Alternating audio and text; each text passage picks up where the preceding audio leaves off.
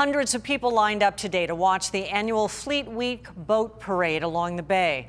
This as we celebrate Veterans Day, honoring those who served.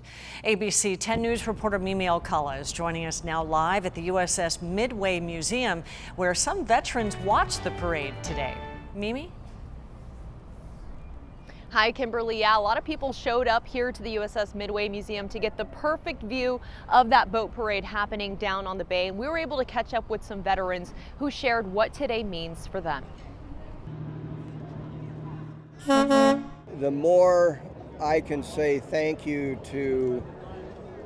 for your service, it really is incredible. San Diego honoring the brave men and women who served our country. Aboard the USS Midway Museum, crowds gathering to watch the Fleet Week Veterans Day boat parade.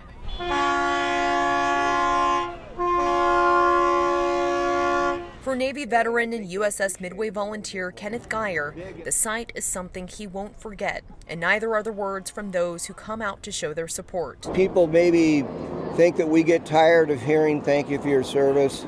I wouldn't get tired of it if it's said to me every day, every second of every day. It's so complimentary and it comes from the heart, and I appreciate it. Down below on the San Diego Bay, a Vietnam-era swift boat leads the maritime parade.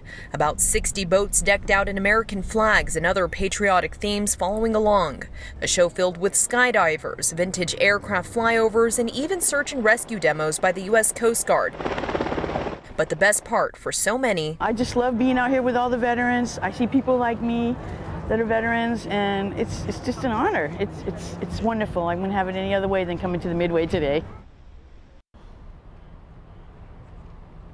And the celebration here at the USS Midway Museum is ending at about 5 o'clock, but today military veterans and up to 4 family members were able to get inside for free and enjoy everything that they had to offer here.